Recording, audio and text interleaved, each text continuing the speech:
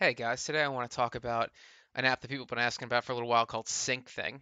If you guys have never heard of Syncthing, it's basically just this app that you run on two different computers and you pick a folder, and then Syncthing will keep that folder synced across all the computers that it's added to. So say for example, I have a TrueNAS machine and a Windows machine, and I say, hey, if I make a change in the folder on the TrueNAS machine, I want that to reflect on the Windows machine and vice versa. Syncthing is what does that. Syncing is kind of a pain for people because of permissions. So what I'm going to do is I'm going to add a data set here. I'm going to call this sync data, right? I'm going to leave my generic preset just like that. And then I'm going to edit this preset and I'm going to open up the permissions for everybody. Actually, I'm not going to need to do that because there's no sub. There we go. So now that's wide open right now. So let's go to apps. Let's discover apps. Let's type in sync thing.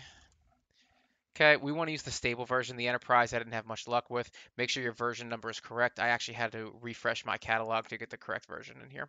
So we're going to install this. And we're going to make a bunch of changes here. So first off, this is going to be running as root. We want to go host network, and our port is going to be 8384. So definitely make those changes.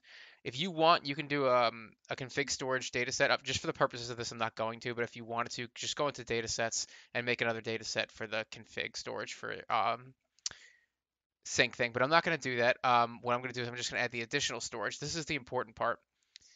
This is going to be the data set that you want to share. And actually, so the data set that I just made is the data set that I want to share. So I'm going to come in here, say tank, right? Sync data. So if you already have an existing file folder that you want to share, that's cool. Just make sure your permissions are good for it. If you don't have one, use sync data. So our mount path here, I'm going to keep it the same just for ease of use. I'm just going to call it what it is in my TrueNAS machine, and then I'm going to install this. Okay, so now it's running. Let's jump into my web UI. So you're going to get these big warnings. The one thing I do, I don't want to now allow anonymous usage. I'm going to say no. It's going to say, hey, you should really set a password. That's cool. I'll do that now just to show it to you guys. So I'm just going to use a nonsense password and username. You guys use a good one. It's going to ask me to now authenticate with that user and password I just made. And this is the main dashboard. You'll see the first thing it comes with is this default folder, and that's the first thing I'm going to want to remove. I don't want to use the default folder. I want to use the folder I just made. So in this folder path, delete all of this. Hit slash, come over here, scroll down. There's my sync data folder right there. That's the one that I added. I'm going to call this data. Actually, I'm going to call it data. Okay, we're just going to call it like that. I'm going to save it.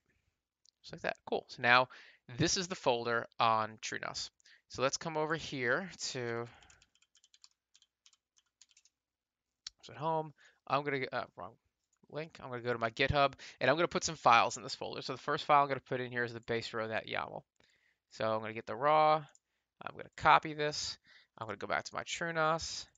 I'm going to come into my shell.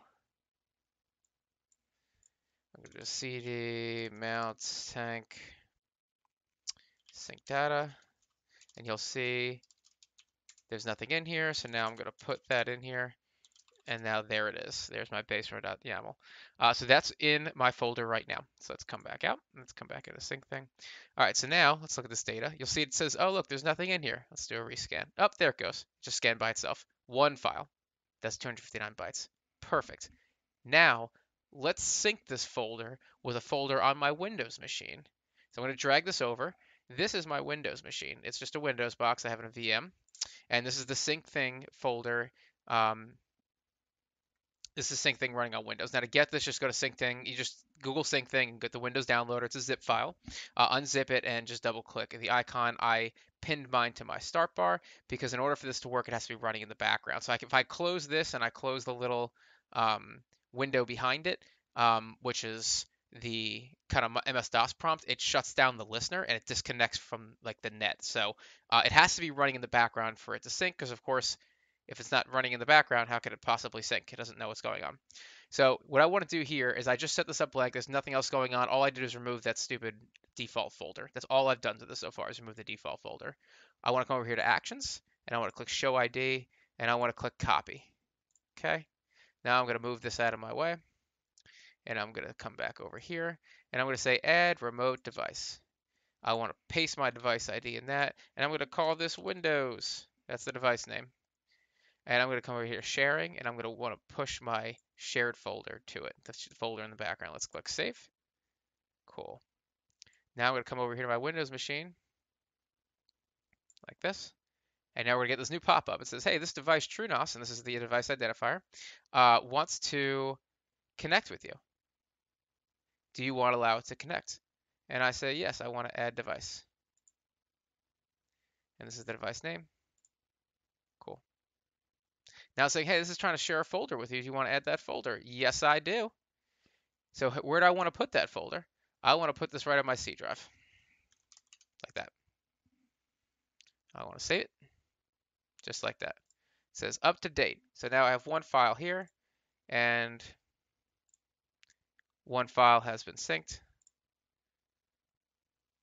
And this is the last thing that it did. So let's come over here to my C drive. This is my data folder, and there's my baserow.yaml. Check that out. Let's do something else. Let's create a new file here. How do I do that? I've done this in Windows and forever. Let's do a new text document. This is going to be test. And I'm going to come in here like that. Drag this over here. I say, this is a test file. Save that. Now that's saved. I'm going to click out of that. And there's my test file. Come back in here. It now has two files. Let's drag this out of the way. And now here's my data folder here.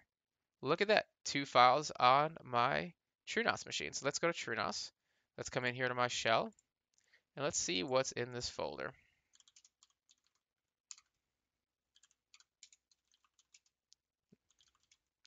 Look at that. There's my test.txt. Let's cat that. There it is. This is a test file. So there you go. That's how you see it work. Now, again, I'm using these small files, but if you already have existing folders and you have a ton of data in them, Syncthing is just going to swap them back and forth in the background. And I'm going to show you one thing that you're going to want to know about before this. So let's look at my folder. Let's come over here to advanced. This is the most important thing you're going to want to change for all of these things up here, is going to be whether or not you want to be a send or receive. So send and receive means if I do it on one computer, I want it to reflect on the other. So whether I do it on Windows, it should sync back to TrueNAS. If I do it on TrueNAS, it should sync back to Windows. But for my this is my TrueNAS machine that I'm looking at. If I say send only, what this is going to do is just like it says here. If I make a change on TrueNAS, it'll push it to Windows. But if I make a change on Windows, it won't push it to TrueNAS. Consequently, if I do a receive only, if I make a change on TrueNAS, it won't change Windows. But if I change something in Windows, it'll change it on TrueNAS. So just make sure you know which one you want. I usually do send and receive, it makes it the easiest. It keeps everything the same across all the folders that are in the group. That's super simple. There's a whole bunch of other things here. You can do permissions, for example, and ownership and these kinds of things. If you have permissions issues where you have things that have very specific and needs for ownership or anything like that, you could absolutely make some changes down here. There's some great help. There's cool explanations here. All these things will tell you exactly what it does, just like send and receive. When I click the send only, it tells exactly what it does. It's really cool. So I'm just going to close this without making any changes, but that's Syncthing. So you can set this up on more than just two computers and just keep folders synced across all of them. I think it's a really cool way to do it. You'll see all your remote devices connected here. You can add as many remote devices as you want. You can stop syncing for any reason if you want. You can add more folders if you want. It does a whole bunch of stuff. So if you haven't used Syncthing before, give it a shot.